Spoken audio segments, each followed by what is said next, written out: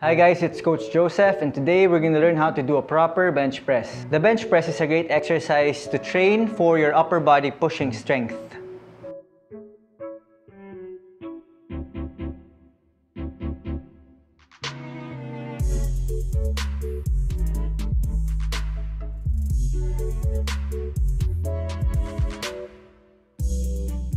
First, you would want to lie down on the bench with your feet flat on the floor.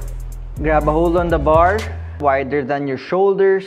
Press your feet against the floor. Slightly arch your upper back, chest out. Stabilize with your lats. Contract your core. Squeeze your glutes. Okay, then carefully unrack. Squeezing your core and your lats. Inhaling, go down. Exhale, pressing up. Again, inhale, down. Exhale, up in one vertical motion, straight down and straight up. Again, and up. Inhaling, exhale. So in order to stabilize with the bench press, you have to press your feet against the floor, make a slight arch on your upper back, making your chest puff out. And while doing the motion, you should contract your core. Now, observe. Press, arch.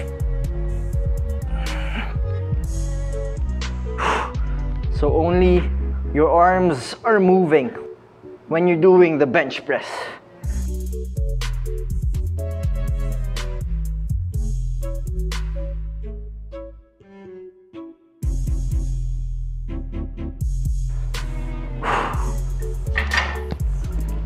Okay, the measure of strength when you're doing a bench press is if you can bench twice your body weight.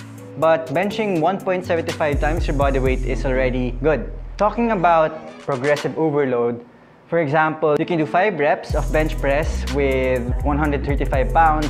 Next week, you should adjust it to 140 pounds. Then the coming week, 145 pounds. So you incrementally increase your weight as you go along with your training program. Okay, so that's how you do progressive overload in a nutshell. And that's it for today's exercise. We're gonna talk about more exercises: back squat, front squat, deadlift, and the strict press.